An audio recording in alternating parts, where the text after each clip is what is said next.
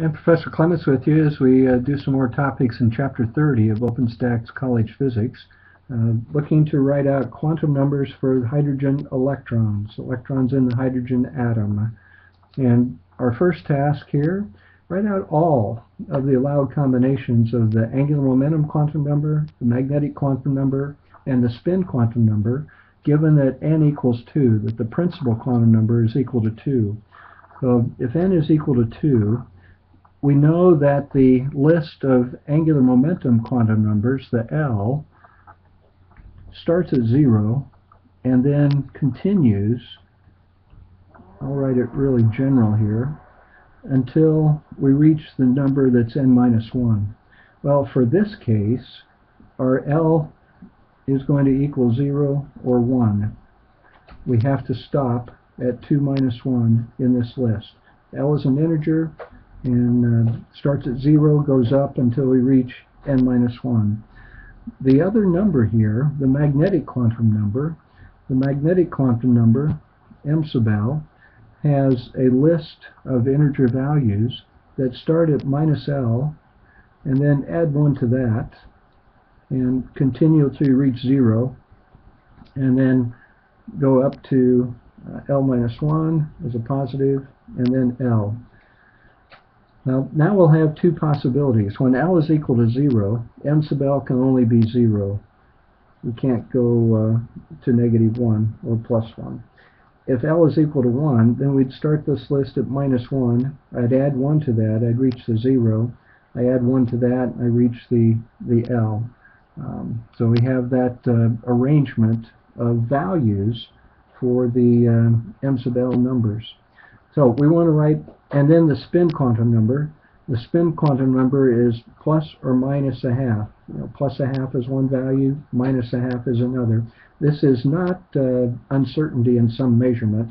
The spin quantum number is not an integer, and it's not a list. The spin quantum number is either plus a half or minus a half, describing the state of the electron.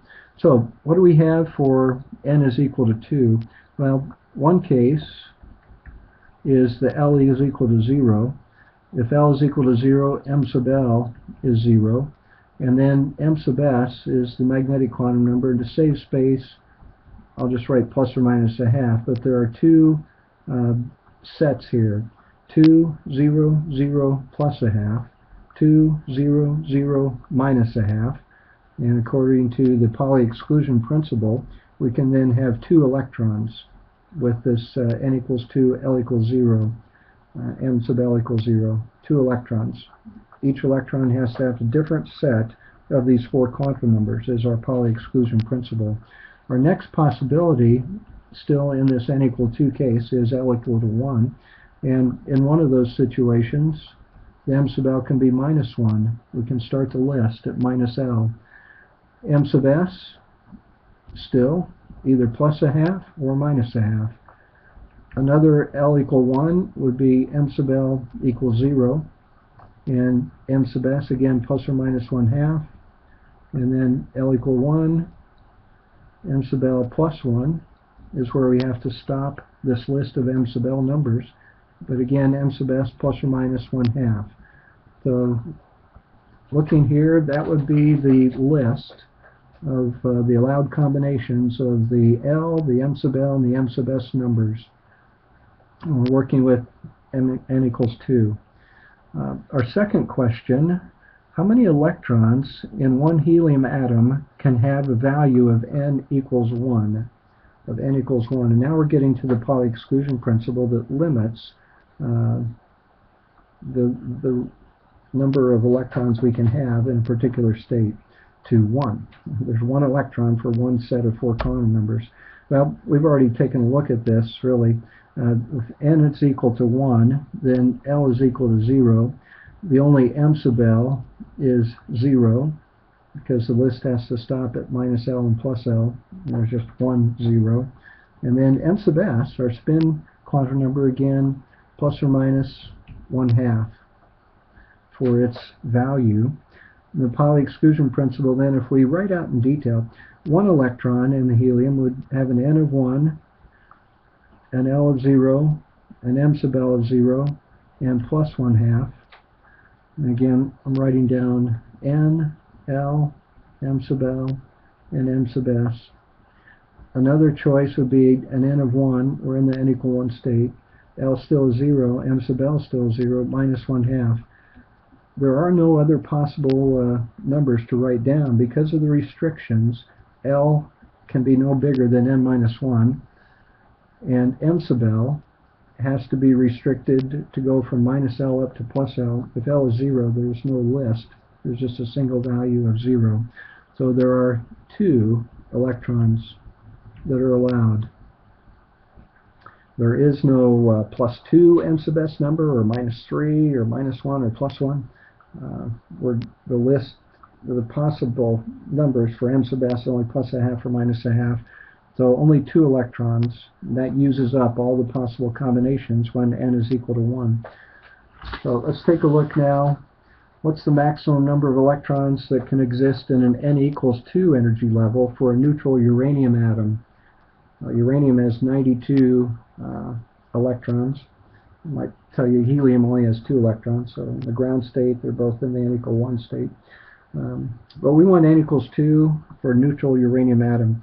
So if we take a look at part A, for N equals 2, these are the list of numbers. So there'd be, again, an N equals 1 is accounted for by L equals 0. But at N equals 2, we can also have L equals 0. And again, I have to remind myself a little bit, we're not talking about the N equal 1 level for the uranium, just the N equals 2 level. So I just need to consider the work that we've done up here in listing out those. This shows us the count of electrons right away. We would have 2 electrons. I need to get back where you can see my writing. 2 electrons for L equals 0, the state of L equals 0, and 6 electrons for L equals 1. So 2 electrons for the L equals 0, and I have 6 combinations here for the L equals 1. 2 in the M sub L minus 1 state, 2 in the M sub L equals 0 state, 2 electrons in the M sub L equal 1 state. So 6 electrons, and don't need your calculator. 8 electrons is our limit. That's the maximum number of electrons in the N equals 2 level for the uranium atom.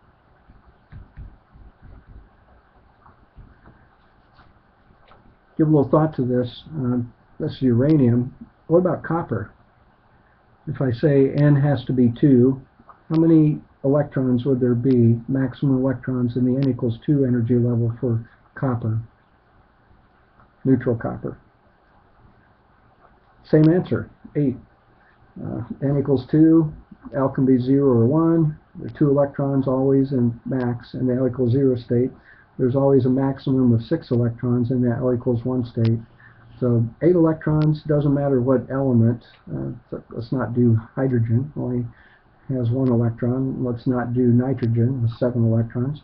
But let's do something that has an abundance of electrons, at least 10. This will be 2 in the N equals 1 state.